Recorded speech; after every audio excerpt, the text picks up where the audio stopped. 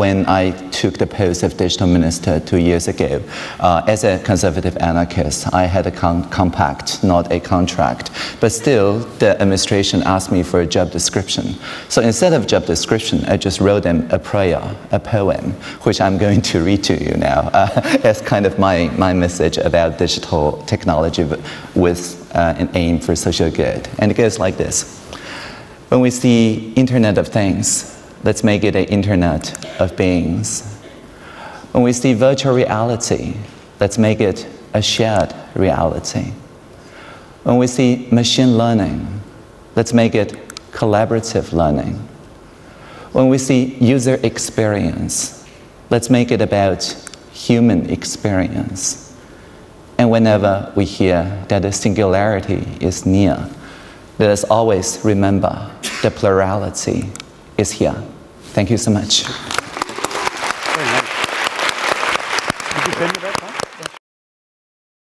This poem is a great summary of your values, beliefs and approaches. What is it inspired by? What are the influences that shaped your beliefs? When I wrote the poem, I was in New Zealand. I just attended the Open Source Open Society conference. I benefited from the inspiration from not only like Lumio or the greater N-Spiral Open Collective family, but also from the Maori people, their chants, their links to the Taiwanese Austronesian people for thousands of years ago, who sailed the seas and spread this culture of people intermingling with the spirits of the river, of the mountain, and things like that. It's not just things, they see each other as beings. And new technology enables these living beings to speak through these data and numbers and models, but in a way that people can relate and people can empathize with not just each other, but with the wider ecosystem of beings that our life is deeply intertwined with. And so I think I would say that I'm primarily inspired by the indigenous nations of Taiwan, but then also by any people who sail the seas to navigate the various different cultural landscape and through conflicts, but also resolutions, through disputes, but also reconciliations to shape an innovative culture together in a plurality. What is a future that you would like to see? How are you currently working towards this future? Before reaching the far future vision of listening at scale and a plurality-based ecological democracy, I would like to say that we first need to solve for the near term, like by year 2030, actually using the resources on Earth in a way that is sustainable, that we don't burn through more than one Earth year per Earth year. And this is very important.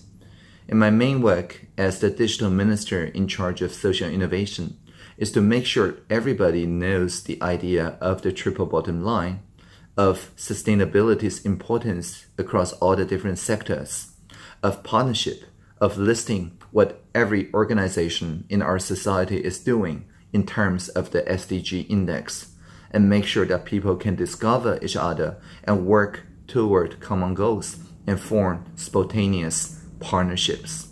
Toward this, I think SDG 17, which is partnership for the goals and especially reliable data, is very important. It's only when people live in the same reality can they share authentic feelings and form partnerships. What are the issues, challenges that you are tackling? Well, our main challenge here is that we're a very new democracy. Although we have perhaps the most open and innovative society in all of Asia, we are still just 30 years ago, the place where we only had the first presidential election. Everybody has to figure out how to do democracy after 3 decades of military law and dictatorship. And so this society paradigm shift takes in the same time as the World Wide Web, the internet revolution. And so For people younger than me who don't remember the martial law, there are the people who think of things naturally in a collaborative way of open access.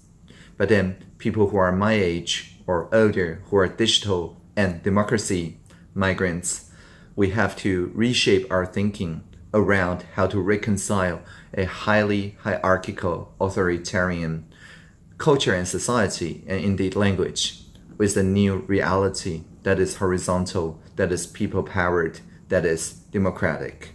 And so constantly we have to face the challenge of metaphor mismatch. Constantly we have to innovate on new thoughts and new ideas that make sense with both people who thought of things in an authoritarian way and also people who think of things in a more collaborative way.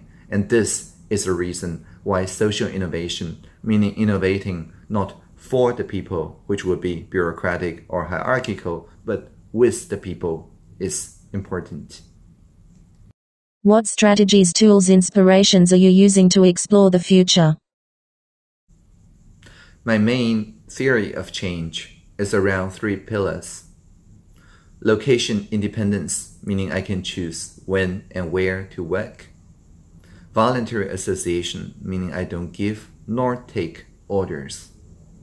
And radical transparency, meaning that I don't touch state secrets, and anything I can see as part of policy-making context, I publish fully a transcript or a video to the internet. Taken together, these tools and strategies enables people to understand, like in a virtual reality, how is it like to be a digital minister. 数位政委 in Mandarin here means not just digital, but also plural. So many digital ministers. My office, part of the location independence plan, is in the Social Innovation Lab, as you can see here. It is co-created by hundreds of social innovators. Indeed, the soccer field here was transformed from paintings by people with Down syndrome, who turns out to have a special lens to the world and are very artistic. By placing 12 different ministries into this workplace, the social infrastructure itself fosters the breaking of silos, the creation and co-creation of new thought. And when we invite petitioners who complain about the government structure into this place for co-creation, naturally new thoughts and new ideas emerge. So I think a co-created social infrastructure with cafe, with kitchen, with a chef that opens until 11 p.m. every night, with me personally listening to people every Wednesday from 10 a.m. to 10 p.m. All those are the social infrastructure and social fabric that makes innovation not just possible, but also fun. So optimize for fun. I know that you are an optimist, but is there anything you are worried about when you think of the future of democracy? If so, what do you perceive as a threat? I would worry if people stop visiting me and meeting me in my office hour in Social Innovation Lab. I would worry if I tour around Taiwan every other Tuesday and the social innovators there refuse to talk to one another. I would worry if people distrust the internet so much so that they are not even willing to participate in any communication that involves even end-to-end encryption. In short, I would worry if plurality disintegrates into small filter bubbles. And I think that is our main threat now. It is not a single person. It is not an ideology. It is just the lack of care and lack of the experience of being deeply listened to. And that is a threat to plurality and the current democracy.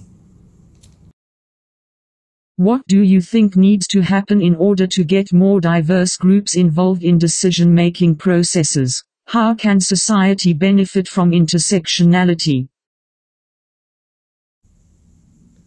The idea of intersectionality reminds us that all of us has some part of us that are more vulnerable, that suffered from social injustice, that are in minority. And it's through these somewhat painful experiences, can we emerge with an authentic voice and listen to people who are maybe suffering for a different reason but feel exactly the same pain? And by empowering people who are closest to the pain, we reinvent the idea of representation. Instead of one person to speak to people as if they represent hundreds or thousands of people, we allow those authentic voices to represent themselves before us and then think into deeply our own experiences. We become part of the vulnerability, part of the authentic link that ties us together. And this, far as I know, empowering the people closest to the pain is the best way to safeguard democracy and scalable listening amidst disintegrating pluralities. When you think of the long-term future related to society, what topics and challenges do you perceive as the most interesting ones? At the moment, I'm most excited about this idea of sandbox, which allows any innovator who thinks their version of the law or regulation is better than the current one and to the benefit of the whole society to be given a playground, a municipal space, a rural space, an indigenous space that the local people welcome such experiments. You can break existing regulations and some laws also for a year. And once people have first-hand experience, they're much more likely to involve themselves into social innovation and make the technology not colonial, but also owned by the people through open innovation. If it's not a good fit, everybody learns from the data sharing ideas and open innovation ethics. If it works, then the new ethics, new norms, especially around the parameters of AI and human interaction, that can be coded back into the parameters and make the algorithm legal and humane and privacy enhancing by design. And that in turn involves our legislators and rule makers, so we don't have to regulate something we don't have a first-hand experience on, but can collaborate with social innovators in a way to the benefit of the common good. If you got freely choose to tackle one issue, what would you be spending your time working on? Well, I joined the cabinet and work with, not for, the government by my own choosing.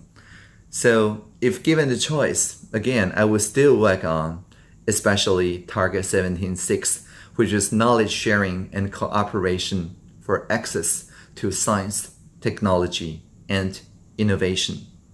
Because I know only open innovation can decolonize the technological regimes that people are currently getting used to. It's only through open innovation that we can ensure public access to information and protect our fundamental freedoms, not just offline, but also online and in mixed reality. And it's only through open innovation can we meet Target 16.7, which is ensuring responsive, inclusive, and also representational decision-making. That is to say, government with the people, not for the people.